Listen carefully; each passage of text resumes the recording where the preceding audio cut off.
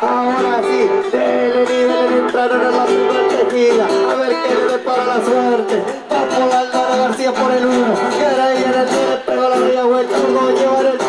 Y va el muchacho. Ahí está. A ver qué pasa, que le depara la suerte. Échale la carrera. Y el 1 me parece le pegó el grito vamos. Entraron en la primera tejida. Lleve, muchachos, lleve.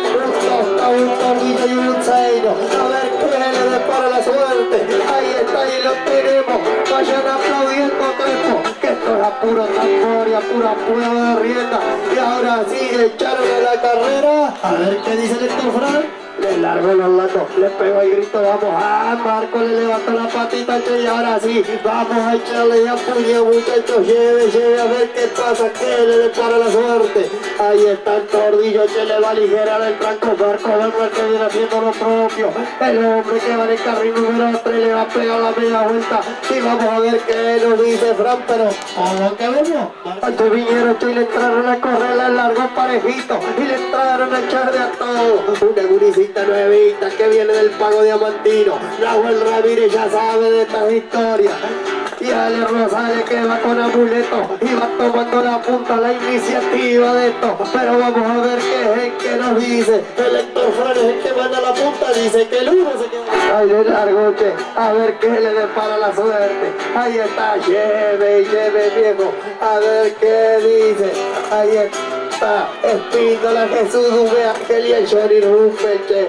Que ese Johnny Rumpel sabe de estas cosas. Un riendero con todas las letras, un riendero completo. Le pegó la media vuelta y ahora sí sabe que va haciendo las cosas bien el hombre. El ganador, el número 3, Héctor.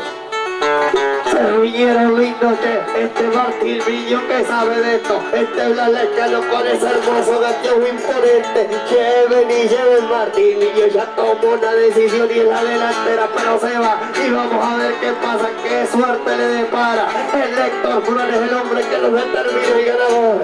Y ahora sí echaron a correr a todo lo que da un colorado y dos tostados. A ver qué depara la suerte, va el juntito, el 1 y el 2 le pegan una cicadita, el 2 lo lleva. Y ahora sí vamos a ver qué carrerón, hermano, aplauda a Crespo que va a hacer cosas. ¿Qué pasa?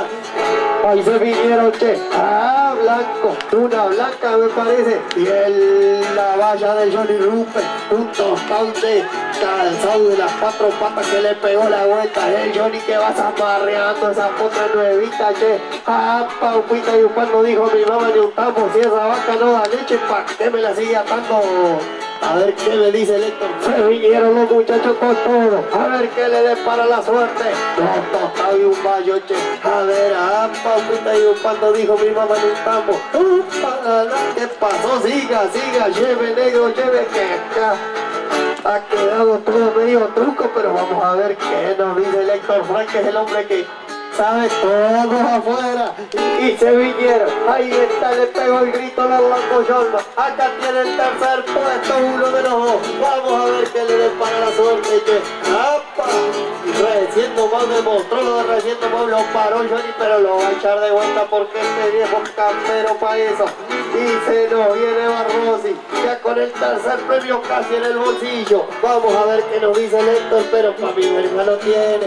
Se vinieron, acá tiene final Crespo, acá hay un ganador, acá hay uno que se va con 20.000 pesos para casa. Y qué lindo, ahí tienen si querían una carrera pareja. El Martín Villa se lo propio Rosales también, pegaron la media vuelta. Y vamos a ver qué nos dice el Héctor Frank. Martín Viño. Se descubrieron, echó a la mano el sombrero Martín Viño, que es el ganador. Y que se va a buscar el aplauso de esta ciudad de Crespo. Un entrerriano y un santafesino se han llevado los premios. ¡Aplauda Crespo!